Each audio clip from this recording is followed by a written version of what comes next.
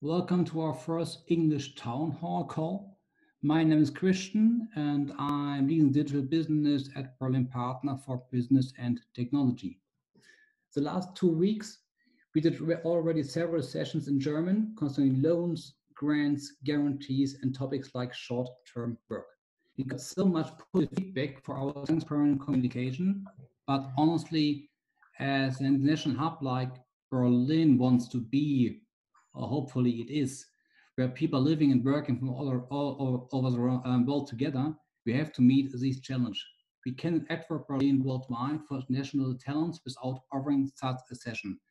That's why I decided to do it in English, not in German, and hopefully everybody can take something for her, for his after this call. I'm very happy to hand over to Karolin, who will moderate the session. Please take care, stay healthy, and thank you very much for joining our call. Karolin. Thank you very much, Christian. As you already mentioned, my name is Karolin Erdmann, and I'm also with Berlin Partner, where I'm responsible for all startup activities. And today I will moderate this call together with my colleague, Carina Thum. She will in parallel facilitate the live chat. That means if you are joining this call via app or the web version, you can ask your questions via the chat function, and we will cluster the questions and try to answer them at the end of this call. So please direct your questions only at Carina Thum. Today we have prepared two main topics for you. The first one is all about financing options due to the current crisis. And for this, we have invited several experts. The first one is Alexandra Grafwallner. She is a project manager for funding and financing at Berlin Partner. We also invited Raphael Kube. He's the head of customer service BizDev at the Investment Bank Berlin. And we also invited Dr. Matthias von Bismarck-Osten.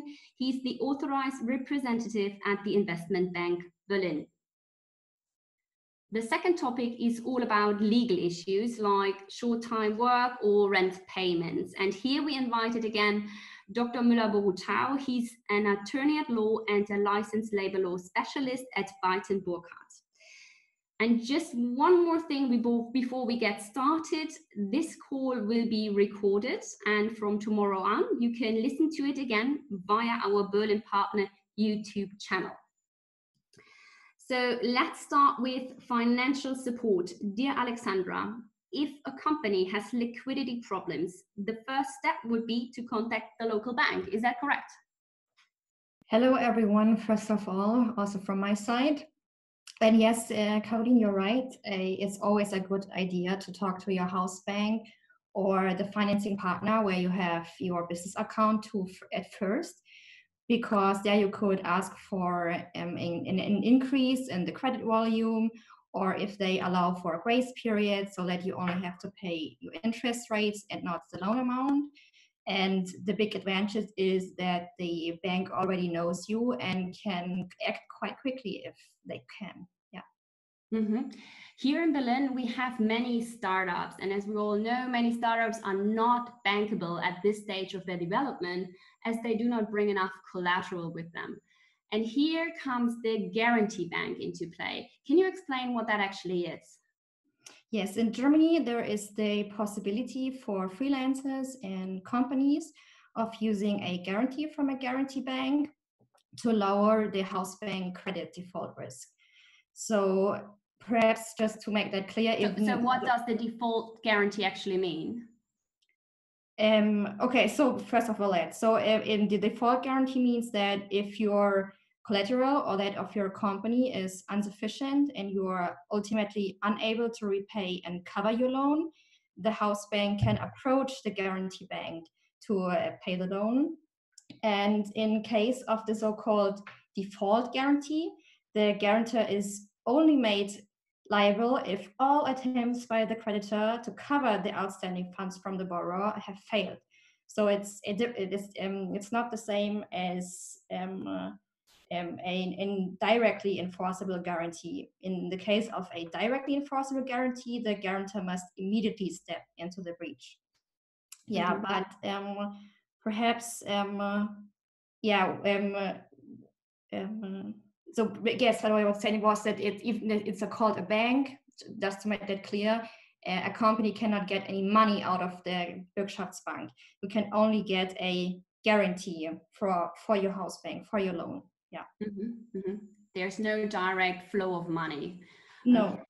But the guarantee bank guarantees up to 80% of the credit risk, and in the Corona crisis, this is even an amount of maximum 2.5 million euros, so quite a big amount. Big amount, okay. And which documents are required for an application? So which documents are required for application can be found on the website of the guarantee bank, which I would recommend to check.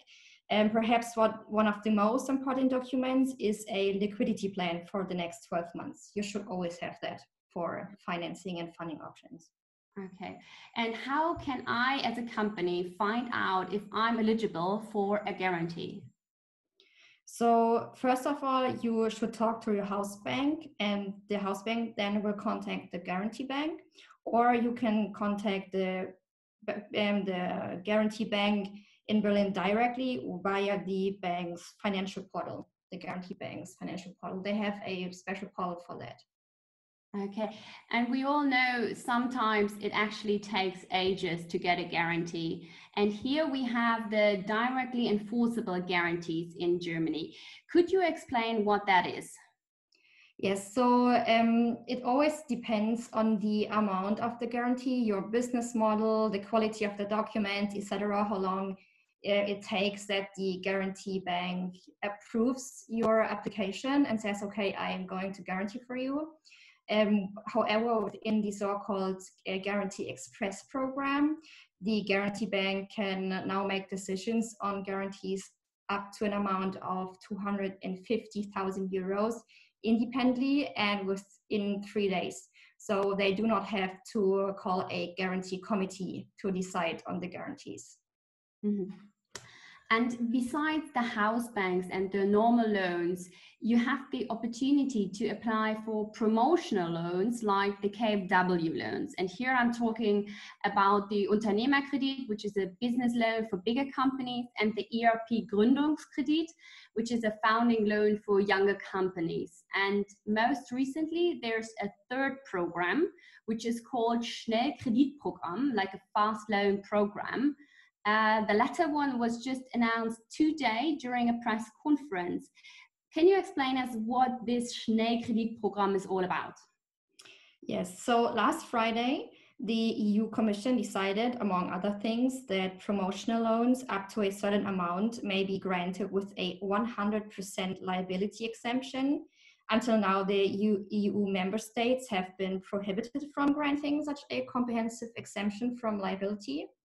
And as part of the extension of the exemption from liability, the German federal government presented a new credit program at a federal press conference today, as you mentioned. And this express credit program is intended to provide quick liquidity for small and medium-sized enterprises. So please note that so far, only this information from the press conference and no concrete guidelines have been issued. So we will provide you with tangible information as soon as possible. Mm-hmm. Nevertheless, what was said on the press conference about this new program, so application must have already been economically active and have made sales and profits in the past year and not have been in difficulties until the end of 2019. And as a rule, applicants should receive 3 months turnover from 2019 as a credit. And the KfW should cover 100% of the risk for loans of up to 500,000 euros if the company employs 11 to 50 people, and for larger companies with up to 249 employees, the 100% risk assumption should even apply to loans of up to 800,000 euros. And the term will be about 10 years, with probably 2 years of that are redemption free, but as we said, no guideline yet, so we don't know. And the interest rate is probably 3%. Mm-hmm. The other two programs that we mentioned in the beginning, the Unternehmerkredit and the ERP Gründungskredit, actually have the same requirements, right? Can you, who can actually apply for those loans? Yes, so it's basically right. So the conditions are more or less the same, but the target groups are different. So for the ERP Gründerkredit, companies that have been active on the market for at least 3 but less than 5 years are eligible. And the target group of the Unternehmerkredit are companies that have been active on the market for at least 5 years. And depending on the program, commercial freelancers, startups, tradesmen, small, medium-sized companies, large companies, they are all eligible for the funding as long as they are commercial and have an intention to generate profit. And as we have, as I assume, a lot of foreigners who are listening right now, it's also interesting to ask, what about EU citizens that are not German or non-EU citizens? So the EU citizens must be treated by the banks just as German citizens. However, foreigners who do not come from the EU country have a slightly harder time of it. They usually have to present a resistance permit to give the bank security. And what is also very important is that only companies that were not in economic difficulties until the end of 2019 can apply for a loan. That is a very good remark, because you said companies in difficulties. What does this term actually mean? Does it mean cash flow positive? The cash flow does not necessarily have to be positive. A firm is in difficulty when it is unable to cover its losses with its own resources or with funds from other sources. So in a shorter medium term, this would almost certainly drive the company into financial ruin if the state did not intervene. Mm-hmm. So can you tell us a little bit more about the amount of the loans? Yes, so the credit volume for both loans, so the Unternehmerkredit and the Gründungskredit, is up to 1 billion euros, and the KfW releases the financing partner from up to 90% of the risk. So why is the release from the risk interesting? As already mentioned, promotional loans. Oh, I did not mention that. Perhaps I should tell that too. So if you want to apply for a KfW loan, the loans, you don't go to the KfW and apply for the loan. The loans are always applied via your house bank or the financial partner you chose. So this means that the loan application is submitted, checked, and completed via your financial partner. So you don't have a direct contact with the KfW. Mm-hmm. So, and also this means in the end, the house bank also has a risk when it approves your loan. And in this case, as I said, the KfW takes 90% of the risk, but still the house bank has 10% of the risk. But 10% is not that much, so banks are more willing to grant a loan. You mentioned already the remaining 10% risk, and as we hear from the hotlines and from a lot of startups in Berlin right now, is that many banks refuse to take on the remaining 10% risk. So what are the options here for those companies? Yeah, unfortunately, this is not uncommon, as you said, and as I told you earlier, there's the guarantee bank, and I would really go to the guarantee bank, ask them for a guarantee. This could really help. But in the end, the house bank bears the risk. So the final decision on granting a loan with your corresponding business model, creditworthiness, collateral, etc., lies within the financing partner you chose. Mm-hmm. And maybe there's also another option coming with the Schnellkreditprogramm that we mentioned in the beginning. Let's see what the guidelines say about that. Exactly. So can you tell us a little bit more about the interest rates and the time period for the loan? Yeah, so the interest rate always depends on the development of the capital market and is fixed on the day of the commitment. However, in the context of the Corona crisis, it was reduced to approximately 1 to 2%. And also here, it's important to know that the so-called risk-adjusted interest rate system applies. This is always the case with promotion loans. So in a nutshell, the better the financial situation, respectively the creditworthiness of your company, and the more valuable the collateral provided, the lower the interest rate.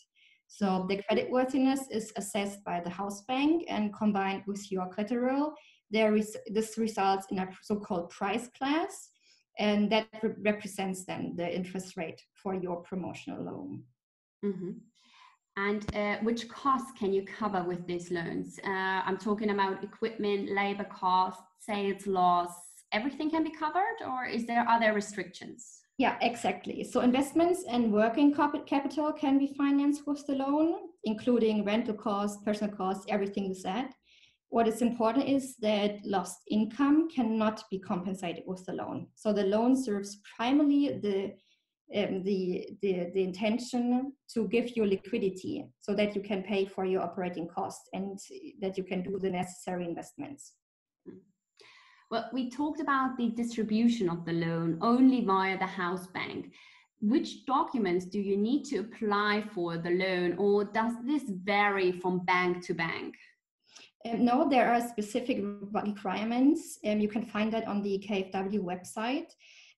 However, again, the most important document is a liquidity plan for the next 12 or 18 months. That depends on the size of your company, because this plan determines the loan volume next to your annual turnover in 2019 and your labor cost in 2019. So these three numbers, they define how much loan you'll get. And can you say something about the processing time and how long it takes to get the first payments to your bank account? Yeah, so this is also, again, a not very concrete answer, I'm sorry. So this depends on the loan amount, the quality of your prepared documents, the business, the bank's willingness to take the risk. As I said, there's still 10% risk that the house bank has. And right now, we have to say that also the extent to which your financing partner can currently work, because banks are, as we are all, severely restricted in their activities by the contact barriers. So this can be a problem.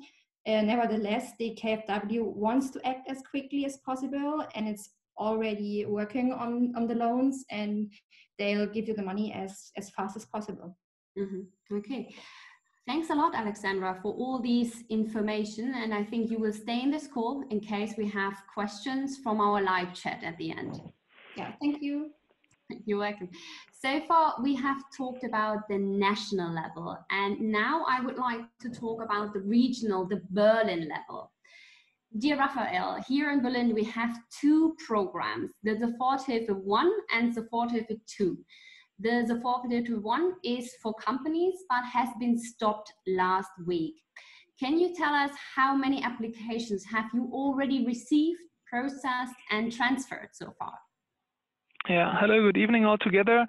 According to your first questions about the emergency package 1, you mentioned right that this program is stopped since Saturday the week before, and so far we already received 1,200 applications, and another 1,200 customers got the chance to complete their application until Wednesday if they were not able to complete it in the past, because we had some technical issues on our customer IT portal. So that's why we extended that date, and people who already started their application can fulfill it and send it until Wednesday. So this is the actual amount of applications we received. Another interesting number maybe is that more than 200 applications are already decided, and 70 are declined at the moment. So this is a process which is actual full in our progress. We built the team there, with about 123 people who are just doing these kind of applications, and this is something that started at the beginning of the Corona crisis in Germany, and in short time we had that amount of applications. That's why we had to close it at the moment. But as Alexandra already mentioned, the federal government opened up a few other programs. That's why I think that the federal state of Berlin made his job, and now together with all the commercial banks, the companies have good other opportunities to overcome that crisis. As we said before, the program stopped last week. Any plans to open it up again? No, I don't think so, because the programs from the federal government of Germany are now in charge, and I guess the process already started now or will start soon, so that I guess these kind of liquidity support will be done with the commercial banks and the KfW and the programs they offer. Mm-hmm. Okay, then let's talk about the Soforthilfe 2, which is for small enterprises, freelancers, and self-employed persons.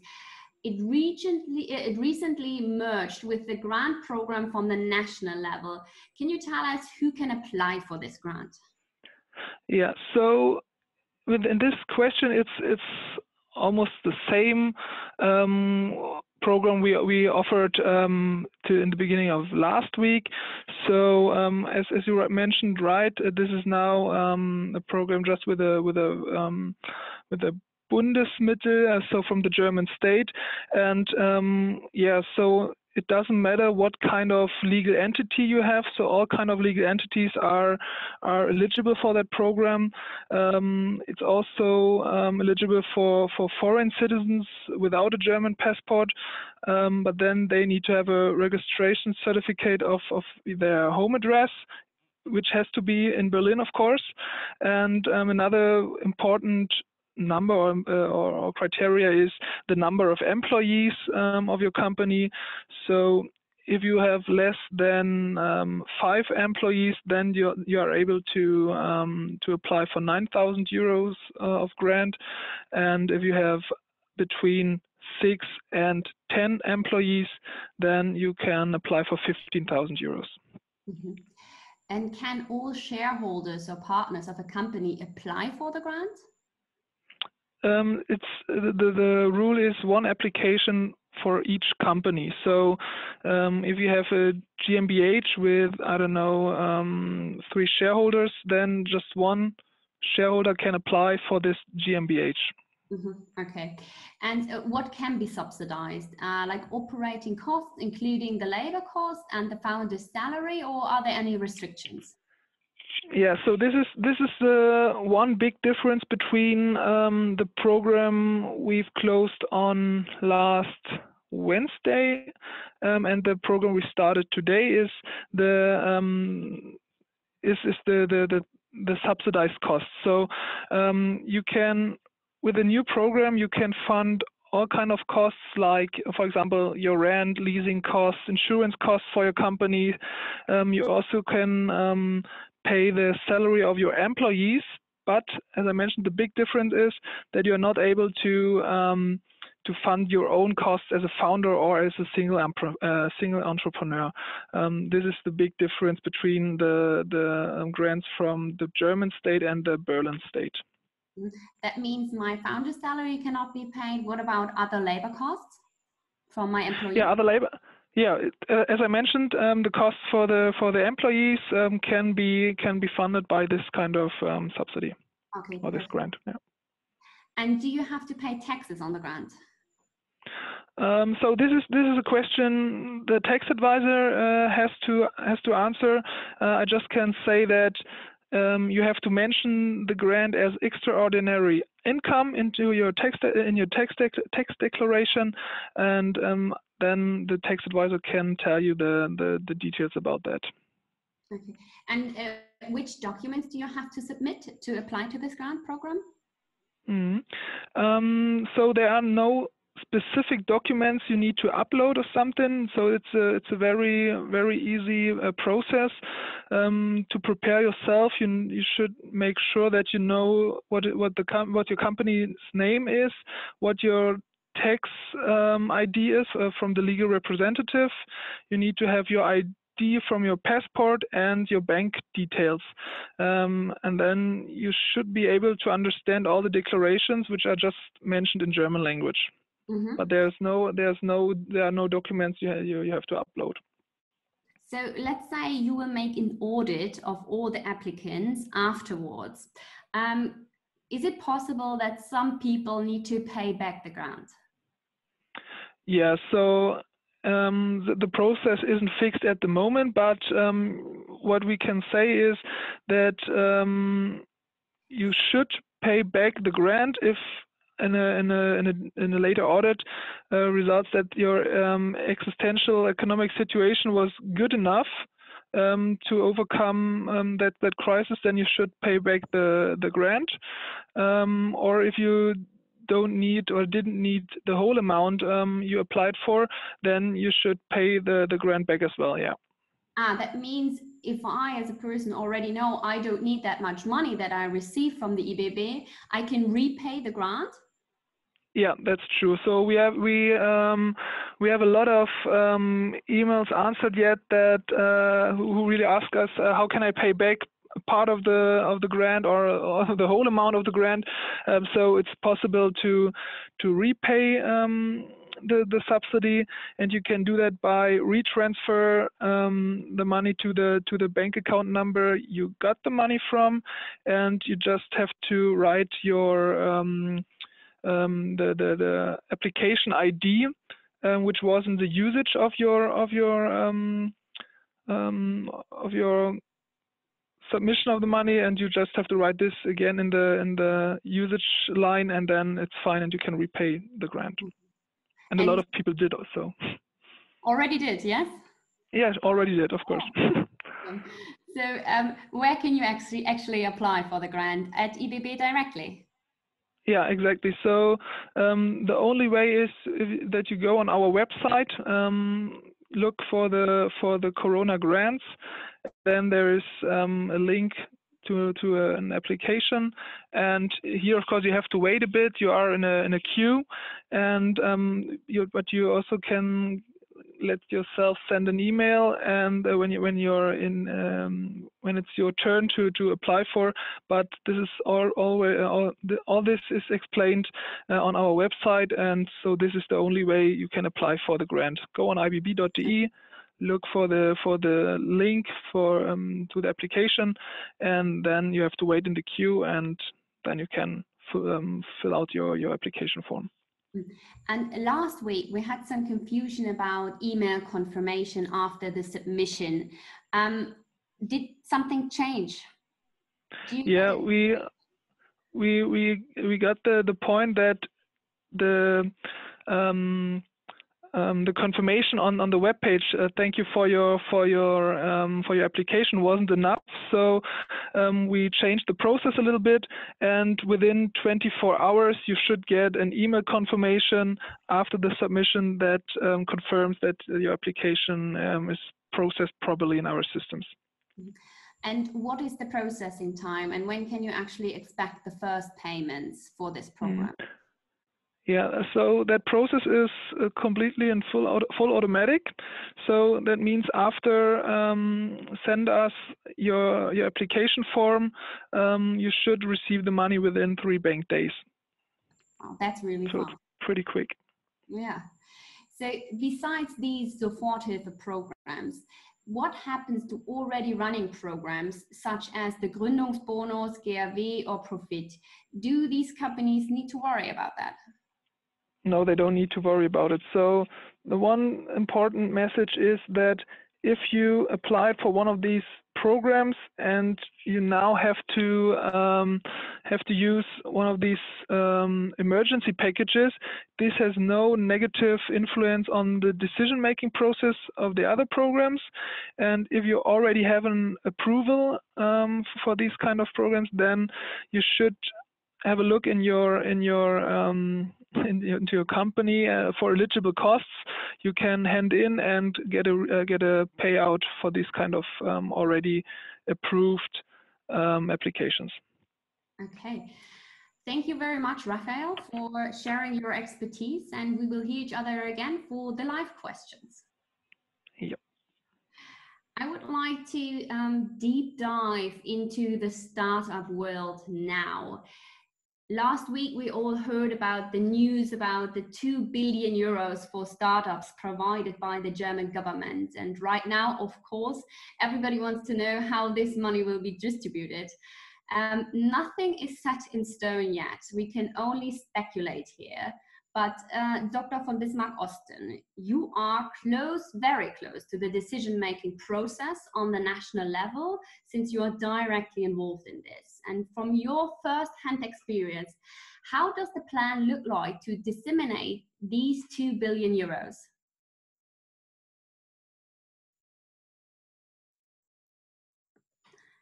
Organizing this, well, I'm not an official of the Ministry of Finance, but I'm in contact with them through some personal contacts. And I contacted them 2 weeks ago, as we were all worried that the startups are being left out when the support programs of the German government were designed. And but this was fortunately not the case. And they had been already in the process of drafting something. But it is not yet finished. So they are still at the drawing board, the Ministry of Finance and the Ministry of Economy. But a few things became already clear. One big problem is still the European regulation for state aid. That has not been solved yet, but the Commission has already signaled that that they were working on a temporary framework, somehow waiving or somehow lowering the regulatory framework for the state aid. So where does the budget for this fund actually come from? So that is additional money. So they will certainly not cannibalize or substitute the Zukunftsfonds. So the 10 billion Zukunftsfonds remain in place as a plan in parallel to the 2 billion they have now earmarked for the startups. As we said before, nothing is set in stone yet, but can you say anything already about the structure of the fund, how this could look like? Well, it appears that public and private venture capitalists can apply for a support program in case they want to invest in some of their portfolio companies, or even when they want to invest in a new company. And it is not yet decided whether the federal state will provide liquidity or liquidity jointly with the risk-sharing scheme in form of guarantees. And well, but it appears clear that they envisage a 70 versus 30 ratio. So the 30% of the cash or the risk sharing will come from the private sector venture capital company, and the 70% from the public sector, and the usual suspects of the high-tech Gründerfonds and the KfW Camparion were already mentioned, but we will hope that the venture capital companies of the federal state promotional banks, such as the IWB Bet, will also be included of those institutions which are channeling through these funds from the federal government. So just to make it clear, the money would not go directly to the startup, but to public finance institutions, like you mentioned, HTGF, Coparion, KfW Capital. That means that the VC and not the startup need to apply for the loan. So which startups could be eligible for this fund? Well, all startups which have already received VC. And indeed, so this is a plan. It's not yet decided, and it's not my job to announce the plans of the federal government, to make that clear, but I received some indications, and this is what we are talking about, to make that clear. So this is not an official announcement, which I'm not supposed to make. And as I said, it is very early in the process. So it appears now that VCs are eligible for financing in case they want to invest in their portfolio companies with a view to stabilizing them. And then they apply to one of these companies we mentioned, Coparion and so on, and hopefully also EBB Bet, to join them and to take 70% of the stake, either in form of risk, in terms of terms of a guarantee, or in terms of full-fledged equity stake. This is the direction it takes. Mm-hmm. You mentioned that this model would exclude startups that have not raised any VC money yet. Is that correct? Well, we have no clear-cut information on that now, but so I cannot imagine that new venture capital, new targets are systematically kept out. So if a company, portfolio company, seems eligible for finance and is already in a VC eligible state of affair, I think it should be included. And I think that is the thinking at the ministry, but I have no clear-cut information on that. Mm-hmm. So it would certainly make sense, let's put it that way. Good. So there are a lot of things up to discussion right now: target sectors, a threshold of investment, or a maximum of investment, you name it. But would it only apply to existing investors, or would it be open to new investors as well? Did you mention that? It should also be open for new investors as well. So it is designed. So what is important on the federal level is that startups are targeted, which are already in a somewhat later state of affair. So they have already received VC, and so that means that the immediate startup risk of a very early stage, so elaborating on ideas, that this startup risk is not hived on to the government now. So it should remain with these friends and family and angels. So that is the perception of it. So if we see state of affair of the startup would provide some guarantee that this is already, there is already a project and a product which has probably also been sold to companies, and that this is now not the earliest stage. Mm-hmm. And I can imagine that companies which have already achieved the state of affair are not left out when these programs are designed. Mm-hmm. So you already mentioned the ratio 30 to 70% private yes. versus public money. That would mean that 30% of the investment would come from a private investor and 70% yes. from the public finance institution. Yeah. Would you give us an example for that? So imagine if we see companies wants to invest in one of their portfolio companies, 100,000 euros. Mm-hmm. Then they would apply for the state agencies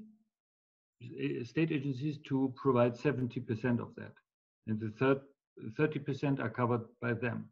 So either in terms of liquidity or in terms of just a guarantee. That is not still open.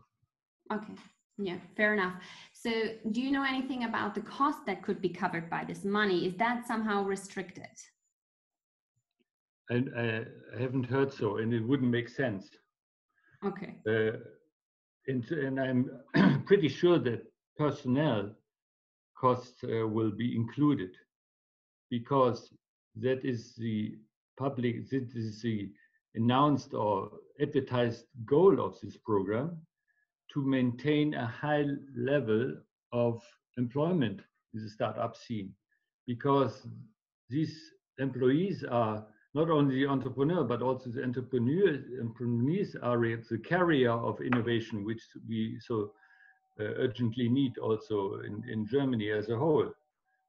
And they will do everything they can to maintain this high level of employment.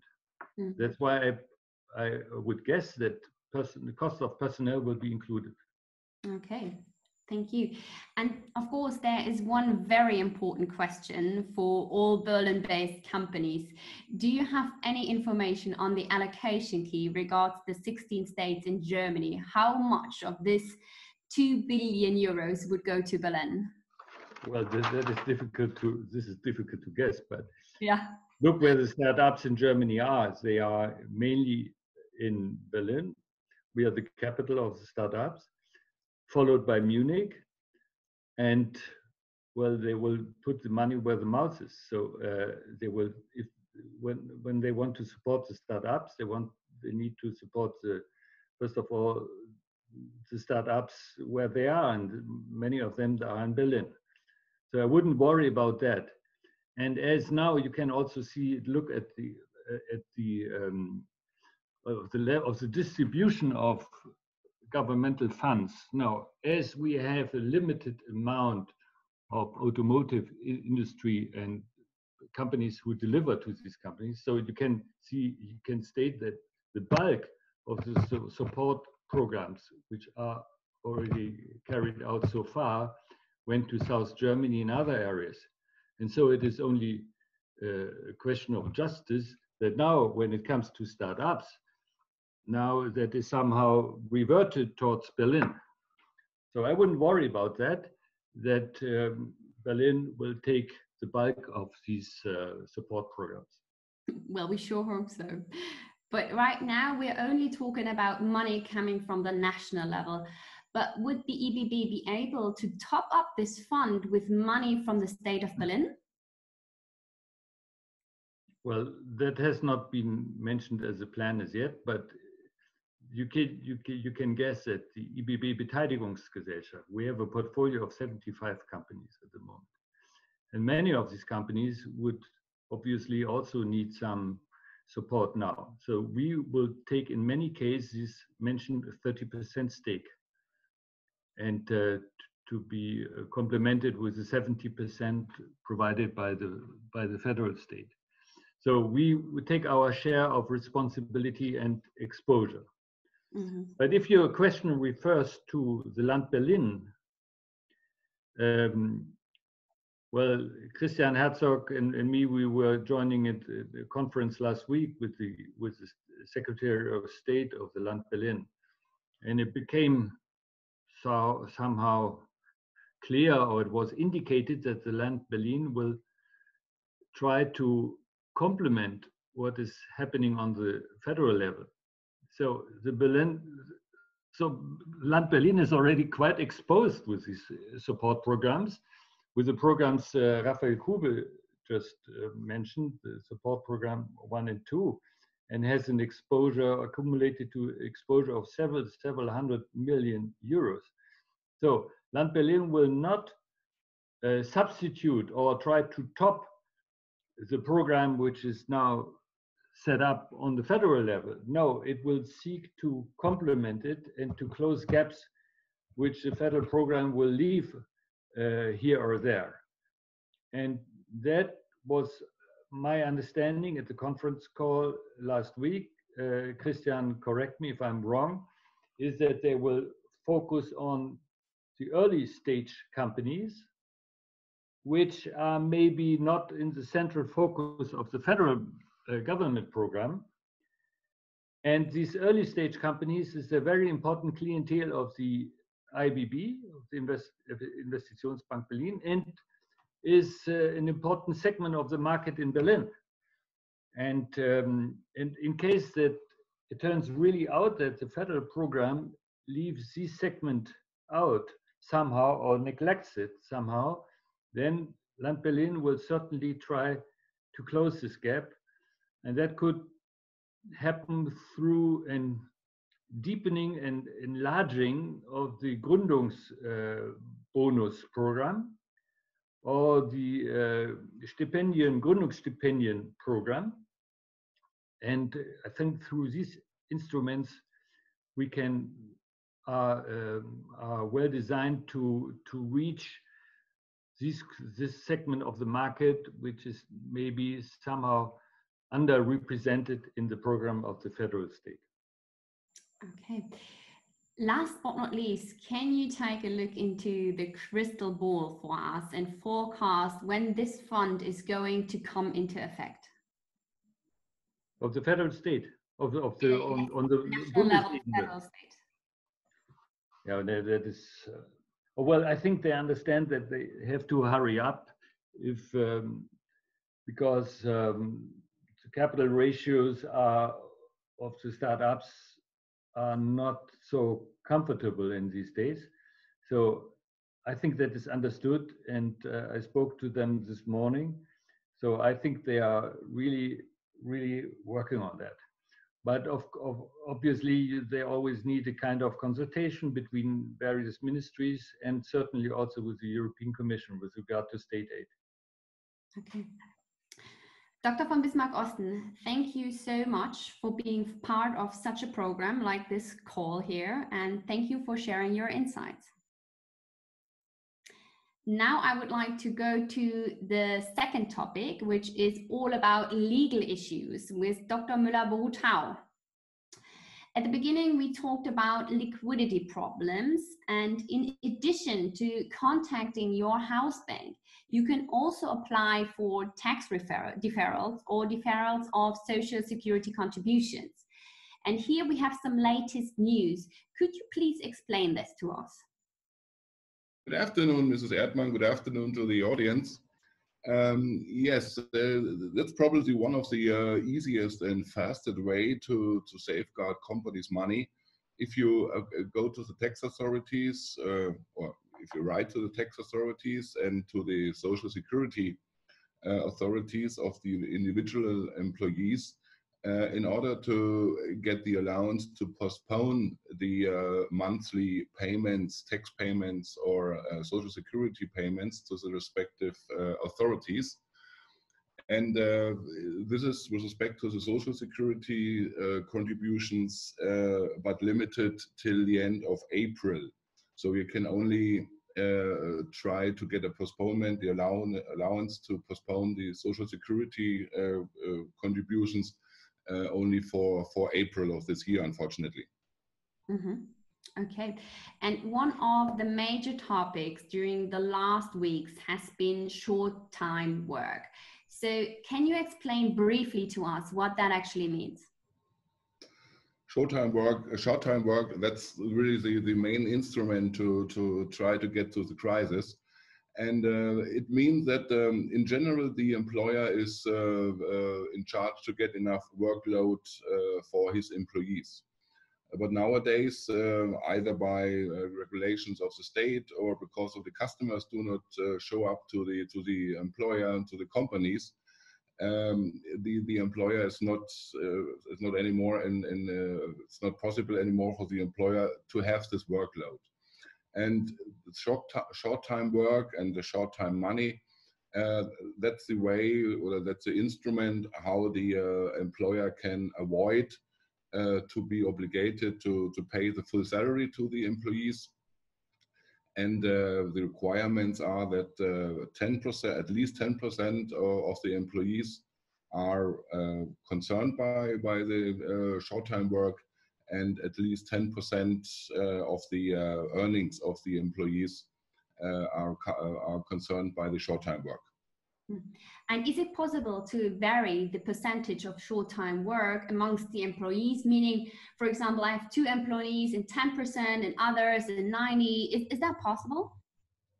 Theoretically, yes, but most common is it to show which department or what's the workload for the department in the next days or the next weeks, and so to determine it by employees, that's quite hard to show to the unemployment authorities at the end of the day. Mm-hmm. And who is actually eligible for short-time work? The general rule is that everybody is eligible for whom contributions to the state employment authorities have been paid. That means, of course, the regular stuff, irrespectively whether it's part-time or full-time, is eligible for short-time work, but not, for example, mini-jobber, work students or trainees, because the employer does not deduct any unemployment contributions to the respective authorities. And what about the legal forms? Are they all eligible for it? What about associations, social entrepreneurs, artists, and stuff like that? It's not depending on the legal form, or each legal form in the meaning of GmbH, AG, KG, GmbH. Everybody is, or each legal form is eligible for the unemployed, for the short-time work. Social entrepreneurs, as long as they have a company, they are eligible. Artists, probably not, because they mostly they work as solo artists, and then they have to apply for the other remedies we discussed before. So it all depends on the social security contributions that you Right. have done before. Okay. Right. So what is actually paid for, and who pays for the short-time work? We have 2 levels of short-time work payments, depending on the maintenance obligations of the individual employees. So the higher level is 76% of the last income. When we're talking about a short-time work 0, so if there are no employment salary payments by the employer. And the other level is 60% of the last income. If you are not married, you do not have children, then you only get 60%. And what about social security contributions? Are these also covered by the Federal Office of Labor? Yes, they in this period of time with the Corona crisis, the social security contributions are fully covered by the unemployment authorities. Okay, and can the employer voluntarily top up the short-time work money? Yes, he can. It's quite common because, as I mentioned before, the employer needs the consent of the employees that he pays only the short-time work payment to the employees, and therefore to convince them that they have no disadvantages at the end of the month. Most of the many employers top up the short-time work money to the regular net salary. Okay, and how long can short-time work last? The legal frame is 12 months, but I think that everybody hopes that he does not need for 12 months a short-time work. Yeah, we hope so too. Yeah.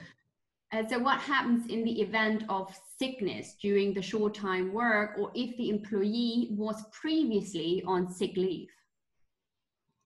There you have to distinguish what's the reason why the employee is not working. Is it the sickness or is it the short-time work?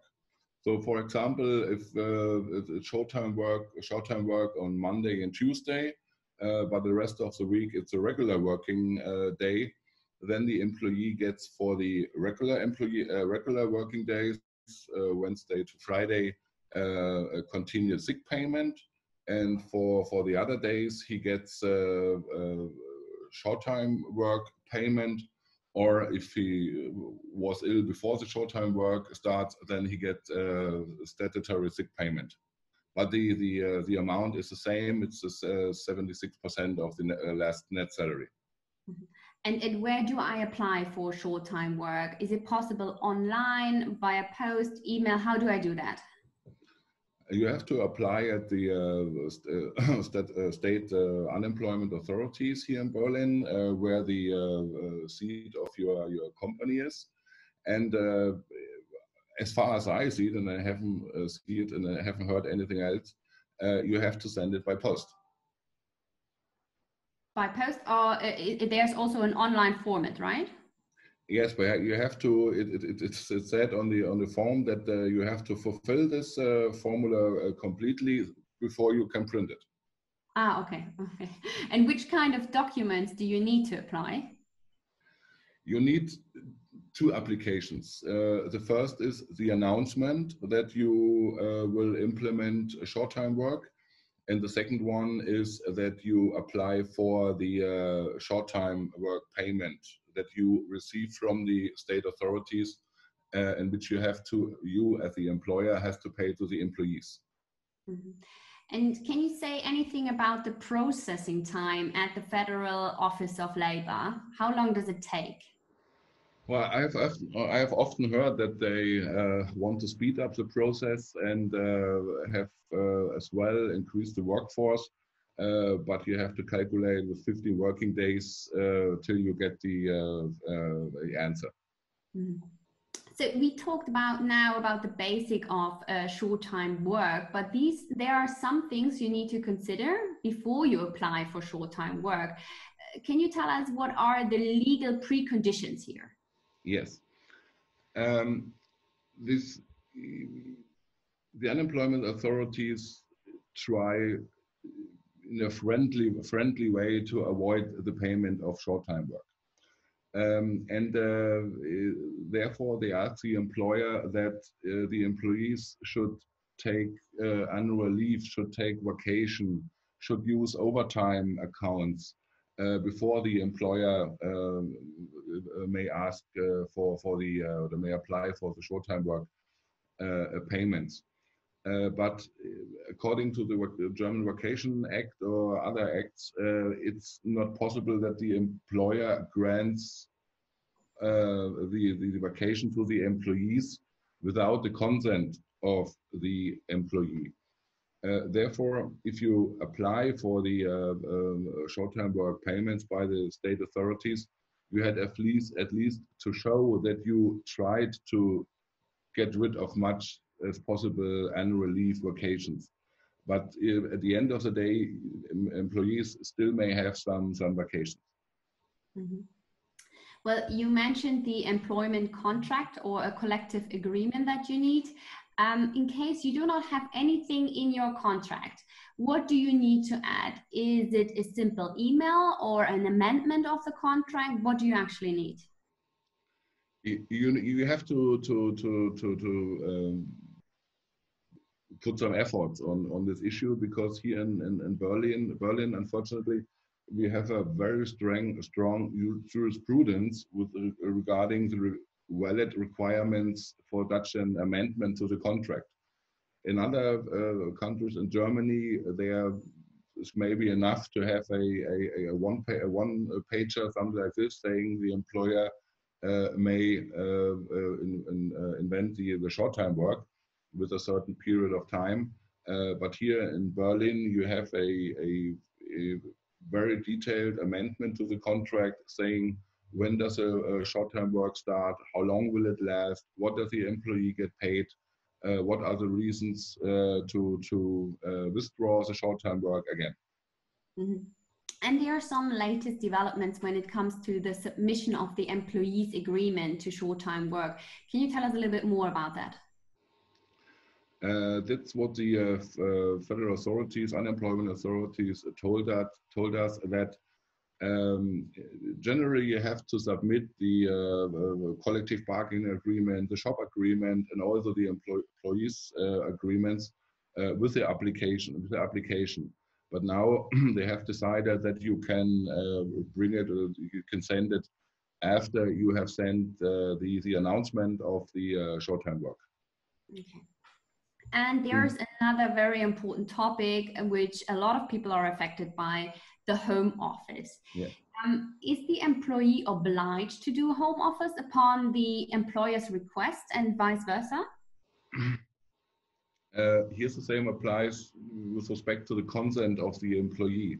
So the employee is not obligated to work at home because it's his home, his apartment, his sphere, and the employer has no influence on this. Therefore, the employee and the employer have to agree to that the employee may work in a home office, and the employer has to staff the home office with a computer, with a printer, with internet and something like this. At the moment, all schools and kindergartens are closed, which is a major problem for many parents working from home. Does an employee have any rights or claims when it comes to home office and the absence of childcare? Meanwhile, yes. This was one major issue we discussed with our clients at the beginning of this crisis, because according to the law, the employer is not obligated to pay any salary to the employees if they do not work. And people at home, employees at home, taking care of the children, unless they work in the home office, they do not render services for the employer. But beginning from the April 1st, the federal, Germany, the federal state, has enacted that such employees are entitled at least to 76% of the last net salary, and the employer get reimbursed by the finance authorities here in Berlin. You just mentioned it. Where exactly can you apply for this compensation? You have to go to the on the homepage of the finance of the Finanzsenator here in Berlin, and then you get the link to the application form. Okay. And our last topic is rent payments. So what happens if the office building has been officially closed? Does the tenant still have to pay the rent?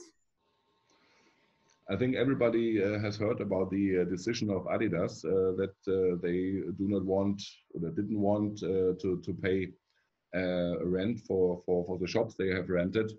And they refer to one new law which was enacted and became effective as well on April 1st, that tenants can postpone the monthly rental payments till the end of June 2022.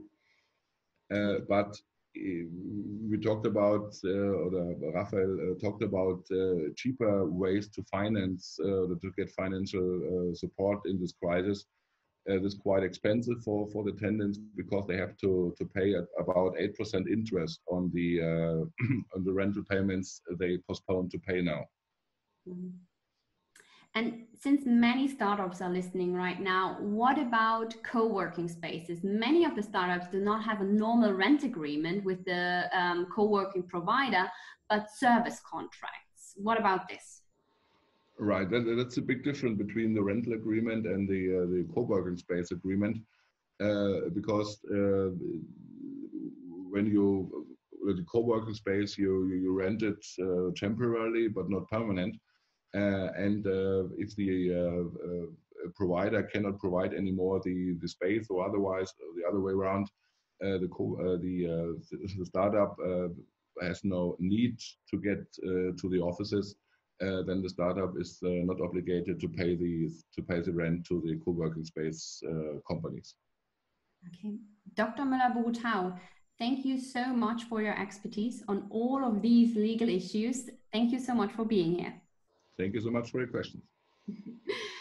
Probably many experts are listening to this call right now, and therefore I would like to draw your attention to our Berlin Partner Initiative together with Rising Network, which is called Because Berlin, where we give out information on expert life in Berlin in English language.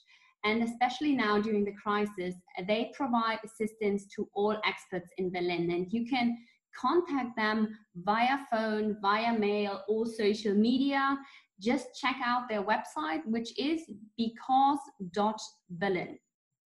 Well, and that's it from my side with the interviews, but I assume that we got a lot of questions in our live chat. Dear Carina, how does it look like? Yes, hi Karolin. Thank you so much for letting me take over now. And thank you to everyone who sent me questions in the text. I tried my best to answer at least to a couple of you with a direct answer. And I would now like to post some questions to our experts. And I would like to structure it in the same way as Karolin did before. So starting with you, Alexandra, are you ready for a question from the chat? Okay.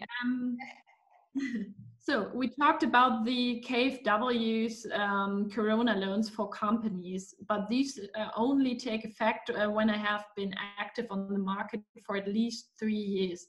What about startups that are younger than 3 years? Can you tell us a little bit about that? Oh yeah, it's a very good question. So as Dr. von Bismarck-Osten already mentioned, there are some regular programs that can be used by startups, as for example, the Gründungsbonus, or for entrepreneurs who are thinking about founding a company. There's, for example, the Berlin Startup Stipendium. Regarding the loans, as this was basically my part, the KfW loans, there's also a program that is called ERP Gründungskredit Startgeld. And startups and those in foundations as well as freelancers can apply for this program. And they receive up to 100,000 euros in promotional loans. And also here the KfW covers some of the credit risk. Here it's 80%. So for small companies, not 90, but 80%. And the term can be up to 10 years. And apart from that, I think the same conditions as mentioned before in the other programs, as well as the securities, documents, etc., apply here. Mm-hmm. Okay, thank you. So there is something, and of course we will be happy to also publish this information, or at least links to the information after this call, which is also recorded. Thank you, Alexander. My next questions would be for Raphael Kube. Hello, yeah, Yes. I'm here. Okay, so I have questions regarding Soforthilfe 2 one more time for you. Maybe could you tell me if I as a company or a startup already applied for Soforthilfe 2 by the state of Berlin, but not for the support by the German government, meaning these 9,000 euros. Is it now possible for me to apply for the 9,000 euros? There's no reason why you shouldn't be eligible for the program in the past. So they're mainly the same regulations. So it shouldn't be a problem as a startup to apply for the Soforthilfe 2 in its new version. If you have operating costs, if you have the cost for your employees, etc. This is totally possible. There's no reason why you shouldn't be eligible for that program. Okay, thank you very much for clarifying that.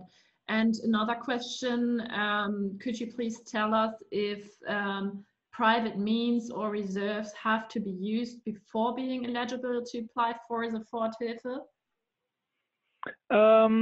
Yeah, as I mentioned, it's the program is for companies and people who has really existential issues. If you have just make it in black or white. If you have 1 million on your bank account and just your business is not running well, then of course you should use your savings and your private liquidity, because the program is really for company owners, for entrepreneurs that have really existential issues because of the Corona crisis.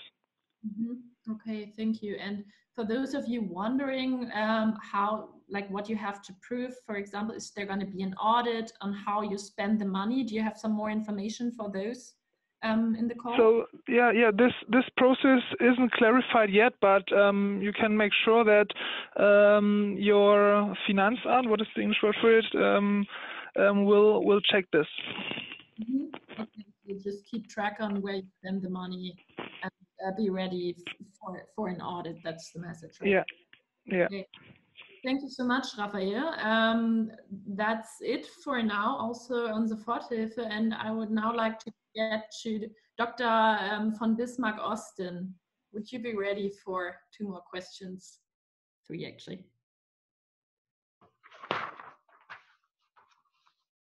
Yes, Hello? I'm ready. Perfect. Thank you so much. So you already gave us some information on this or on what you know so far. Thank you so much on this new fund that is also going to be open to, or that is mainly open for startups. Do you know if the IBB BET will support startups in finding a potential private investor in order to apply for this new startup support? For example, if there's a startup that has not received any funding yet, but was about to, is ready to receive funding, what is your opinion on that at the moment? So be sure that the IBB BET will be a very active player in this program, either as an institution which channels through the state aid, or as a co-financer of these other agencies. So either we will be the one who channels through the 70% of the state aid, or we take our 30% stake jointly with a public sector entity. And both ends, we will have a sharp eye on companies in Berlin in our portfolio, but also beyond our portfolio. So companies which are eligible for our venture capital stakes, and which convinces us in terms of business model and so on. And we will really seek not to leave promising companies out. Mm-hmm. Oh, thank you. That is good to hear. Do you think that would also apply for very early stage startups, for example, those that, well, that maybe the extreme case that weren't even founded yet, or those that are, I don't know, maybe 6 months old that haven't made any profit yet? What about those startups? Well, a public sector entity as the IBB cannot promise everything to everybody. Mm-hmm. The very earliest stage of companies who still ventilate their ideas at their drawing board, they might still rely on their friends and family and angels. Mm-hmm. But those who have developed already a project without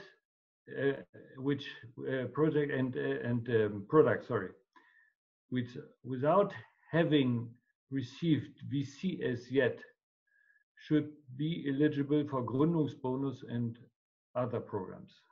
Mm-hmm. And Gründungsbonus is also very, very, very early stage, but yes. You need a concept of your product, and you need a concept of your first clients, and even better, you had already contacts with them and sold already something to them. Mm-hmm.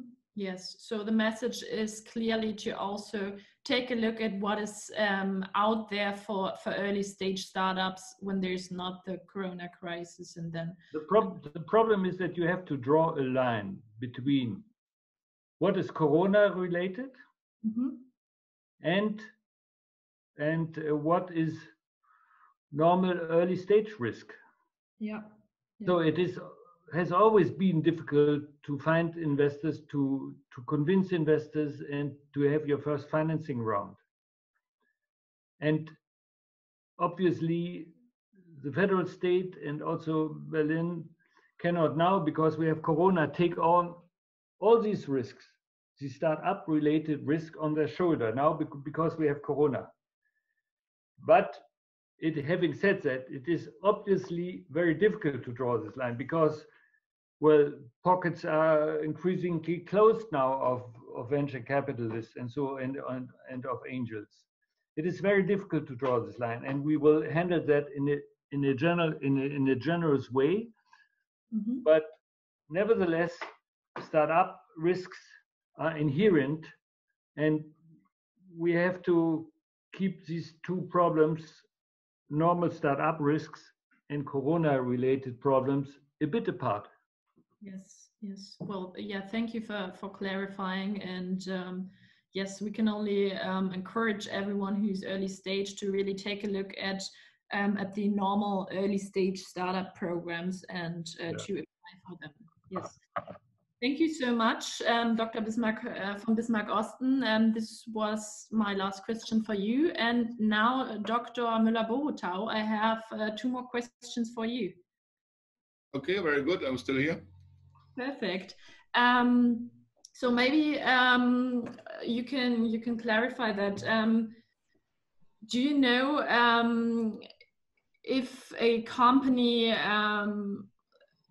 if a company wants to get to short-time work, do they have to make sure that employees take all their overtime hours and all the vacation days they have throughout 1 year before they go into short-time work?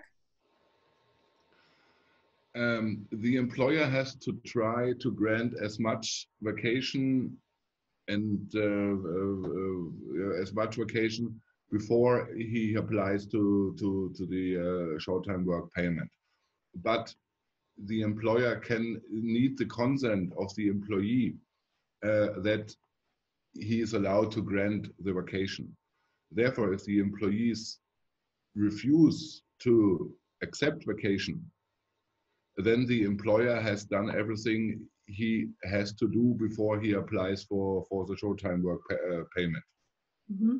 So there's no obligation that the vacation accounts are 0 and the overtime accounts are 0 before you apply for the short-time work. Mm-hmm. But at least you have to try and to talk to the employees that they accept to go on vacation. Mm-hmm. Okay, thank you, sir, so much for clarifying that. And could you tell me if, do you know if it's possible for a company to register for short-time work if they think they might need it, but in the end, they're just not gonna need it? Do they have to prove that they actually made use of it? Are there gonna be any consequences if they do not? Yes, they can apply for short-time work payments because they have to predict the workload within a time frame of 1 month or 2 months. And if they are lucky and they get more customers, or then they won't get paid the short-term work payment, or they have to pay it back to the unemployment authorities. Mm-hmm. Okay, well, thank you so much. That actually was already my last question for you. I also saw that many of you in parallel sent me questions via the chat. Unfortunately, my multitasking skills were not so advanced to actually follow that in parallel. Just to let everyone know who's still in the call, if you have questions, visa-related questions, work permit questions, during this crisis, you're of course always free to reach out to Berlin Partner. We have an excellent business immigration team who are still able to follow this job at the moment. So just take a look at the Berlin Partner website and search for our talent service. And we will try our best to find a solution for you if you have any trouble with that at the moment. So yes, that's it from my side at the moment. And I think time-wise, we're quite good. I would like to thank all our experts, Alexandra Grafwallner, Raphael Kube, Dr. Matthias von Bismarck-Osten, and Dr. Dietmar Müller-Boruttau for taking the time today, and especially at this time of the day, and for answering all the questions. I really hope that our audience was happy with the answers, and of course we'll also try to address all remaining questions, see if we can publish some more answers and links. And of course this call was also recorded, so we will publish it also tomorrow morning latest. Yes, and with that I would like to close. Thank you all so much.